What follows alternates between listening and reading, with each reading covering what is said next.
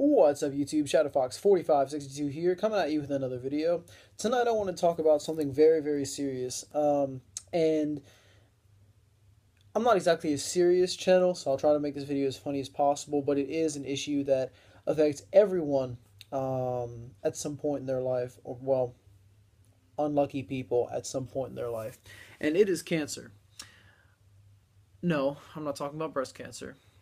Shout out to October. I am not talking about skin cancer. I'm not talking about testicular cancer. That would suck. Anyway, I'm talking about zodiac cancer.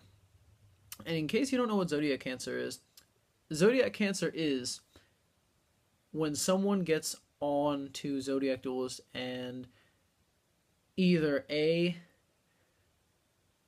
totally misleads a player with false information, B, trolls the hell out of someone, or C, someone is trying to make a valid point or express their actual point of view and they totally just shoot them down and curse them out and say you're dumb and just...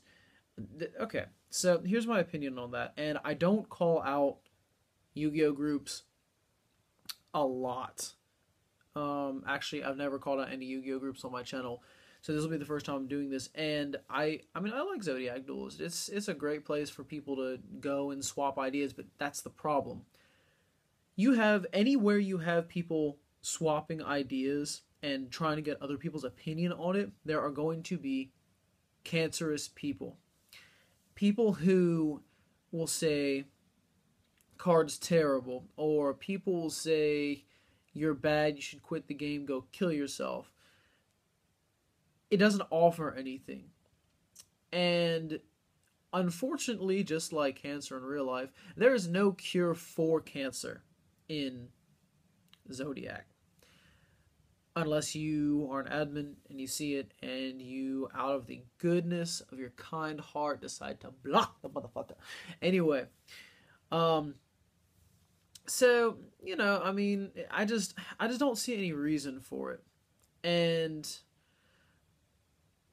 I know I'm probably going to get a lot of hate for it because it is Zodiac and there are a lot of cancerous people on there. But I know there are also a lot of really good, awesome Yu-Gi-Oh players on there. I know that Vexicus is an admin and so is M. Cole.